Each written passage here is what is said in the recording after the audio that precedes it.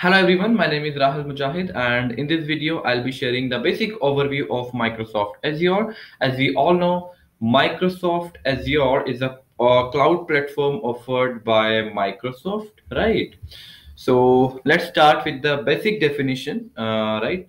So Microsoft Azure is the public cloud computing platform by Microsoft, which offers software as a service, platform as a service, and infrastructure as a service. So yes, if you are working on Microsoft Azure, or maybe you're planning to start your journey with Microsoft Azure, so yes, you can use the SaaS services, you can deploy a platform as a service, or you can deploy infrastructure as a service on Azure platform, right? So it comprises more than 600 cloud services and supports varied operating system, databases, and developer tools, right? So it is not just limited to infrastructure as a service, right? Or you can say virtual machine, databases, right? Even you can deploy any ML services, you can use any AI services, you can use Azure DevOps, right? So as you can see, Microsoft is having more than 600 cloud services, right? So it's a combination of infrastructure as a service and PaaS services or SaaS services, right? So now let's discuss the features of Microsoft Azure one by one.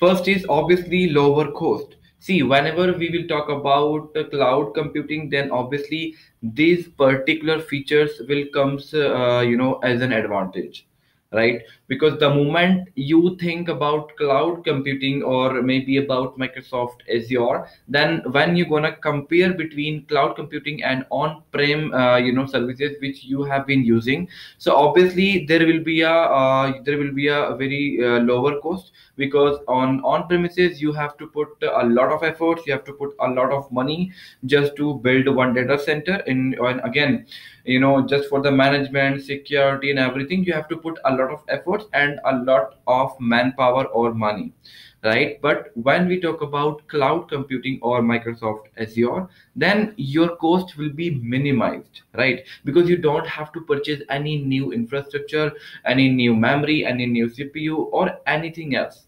You can just take you can just use the services offered by Microsoft, and whenever you feel like, no, I don't need these services anymore, you can delete these services anytime as per your requirements. So obviously you will pay only the amount which you have used, right? So obviously features of Microsoft Azure is lower cost, right? Because you are paying very less cost as compared to the data center you have been managing on your on-prem, right?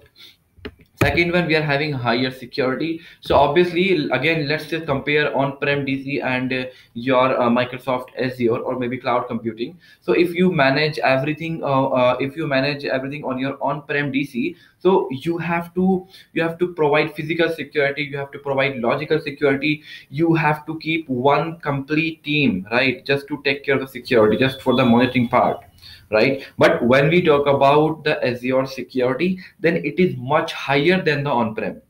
The reason is because that the team of professional is taking care of your infrastructure. They have been monitoring your infrastructure 24 into 7 into 365 days, right? So it is the security is very higher than your on-prem in terms of logical and in terms of physical security as well. The next one, increased productivity. So obviously if you have decided to move on to the cloud, right, so obviously your productivity will be increased. Because let's take one more example. If you are any manufacturing company or any traveling company, so like that is your core business, right? Just to focus on your manufacturing business, on your let's say any insurance business. So these IT work, if you are managing your own DC, if you're managing your own data center at your own premises, then you must have one team just to dedicate it for this operation, right? So if you move on to the cloud, then you can minimize this thing. You can completely remove these headache, right? Because let's suppose if you are managing, if you are keeping the team of 15 or 20 people just to manage your private cloud. Now if you have decided to move on to the cloud, and max to max you would need two or three people just to manage your cloud, right? Just to manage your infrastructure which is running on the public cloud, right? So obviously if you are using Microsoft Azure, then you can completely focus on your core business, right? You can just delegate your work.